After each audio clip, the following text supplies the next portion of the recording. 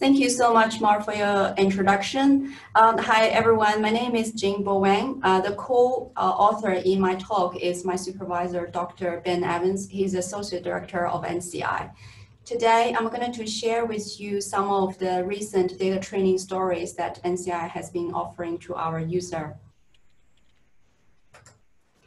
NCI has been managing more than 10 petabyte research data, and those data are tuned for computational intensive method and data analysis. Some of the data are also served through our data services.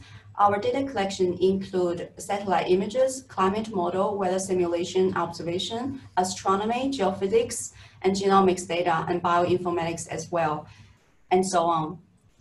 We also developed an in-house high-performance data services called Jingbo. This allows users to extract information very quickly from online using something like National Map and Terra. And currently, we are serving most of Earth observation data, but we hope to release some climate model as well. With the data and tools available, the traditional way to interact with HPC is you submit a job through the command line and then waiting for the job queuing system to finish and return the result. But nowadays, within the data science, people are more familiar with Python, R, and Julia Word, and how do they interact with their workflow with HPC? And the solution is called Pangeo. So we developed this Pangeo open source ecosystem, which empower users to be able to interactively working with HPC resources from web browser, from their local computer. On the left-hand side is a tutorial to guide users through how to make this research environment step by step.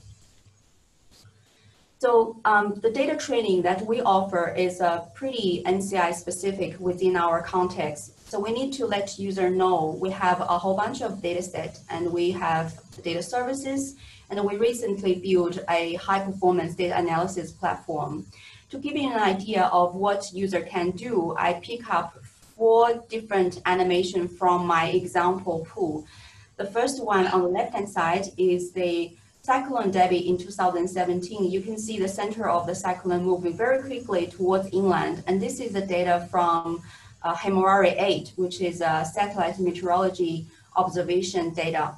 The middle one is a global temperature anomaly over the past 165 years. This animation showing you the global warming in the end. You can see the circle expanding very quickly over the last 30 years, which reflect the very quick, rapid global warming in recent time.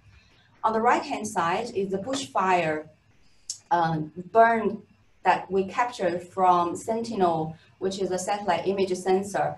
We serve this data through our Jingbo.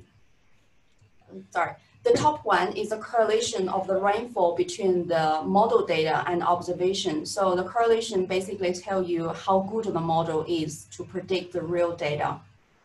We teach people how to search our data collection through the NCI data catalog and how to access data, how to extract the data programmatically for their own research. And we also teach people how the data services works and how they plug the data services URL link into an independent application such as QGIS, ArcGIS, and Panoply, etc. Those training are introductory level training. It doesn't require any prior knowledge for user to be able to get on. And we really wanted to promote this because the data served through data services is free, open to everyone. And we want as many people as possible to use our data services for free. They don't have to be even a user of NCI.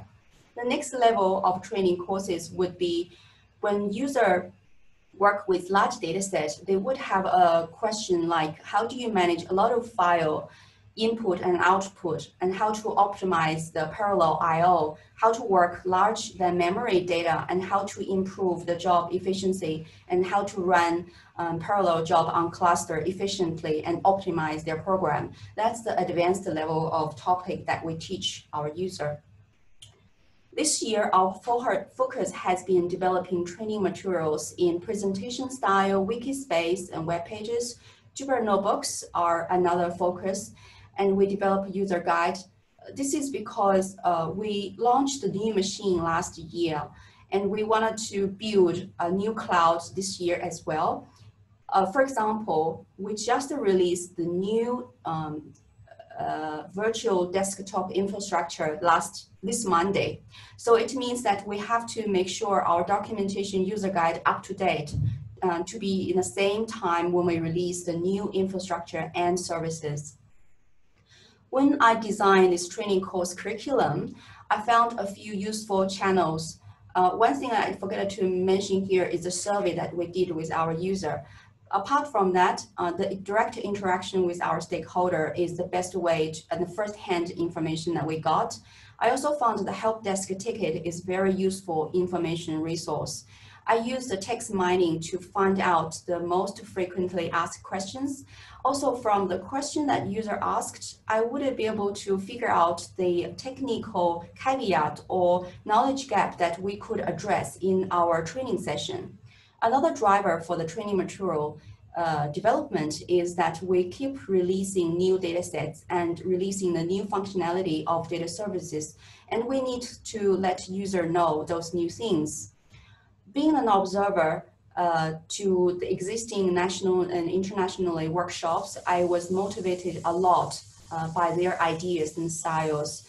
One of the community, which is Software Capital, I found it's such a supportive community, and I got a lot of useful information from there.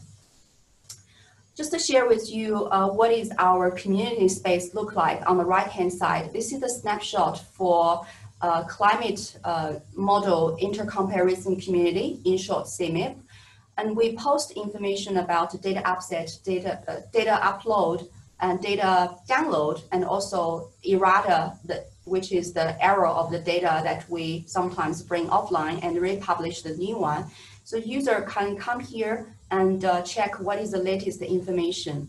On the left-hand side is a web page where we offer data webinar series that run on a bi-weekly basis. We use this as a channel to communicate user by start building the introductory level of knowledge of something like overview of data collection. How do you log on the virtual desktop infrastructure? How do you build the Python environment? And what is a GISKey, and how do you use GISKey for your research? You can see on the right-hand side, the number of register has been increasing along the time. And I got a feedback from the attendees that this is the economical way that they don't have to make a big commitment on both time and the money, and they can keep their own pace, slowly pick up those concepts by attending the webinars. In the next few slides, I'm going to share with you a few on-site events which happened recently. The first one is the half-day training that we offered on side-by-side with the AMOS training, AMOS conference. AMOS represents Australian Meteorology and Oceanography Society, and this is one of the major societies we have been serving for. A lot of users will go to this conference, so we will go there too, and we offer the same. We offer the training to the user to provide the latest information of the data and tools and platform to keep them updated. The next event that we did last year is a global hackathon events. This hackathon events called for global attendees, those students and researchers, to address challenges which is in indigenous community. Those challenges can be addressed using the open Earth observation data. So this event is a partial event within that Geo Week in 2019. The team were formed across Alaska, Germany, of course, Australia as well, and they were given 36 hours maximum to address some of the challenges.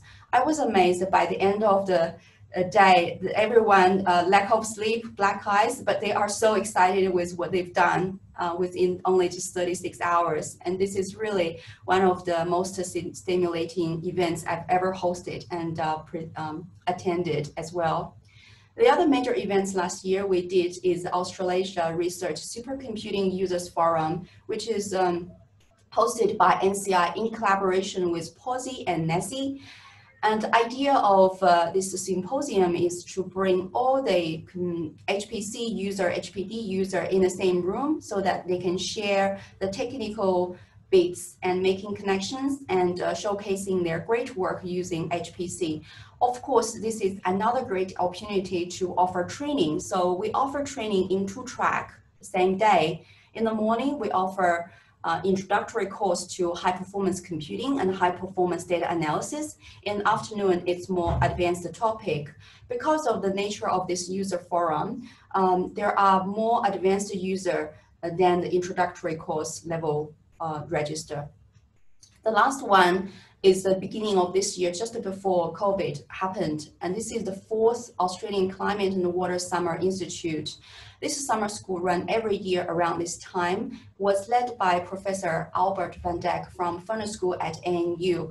I'm always glad to see so many young research students and earlier career researchers from our stakeholder like Bureau, Meteorology, CSIRO, and ANU and other universities and Murray-Darling Basin authorities as well. And it's a great opportunity for NCI to promote our data collection, our environmental data services, and introducing HPC. Those students and early career researcher can potentially be our user along their research path.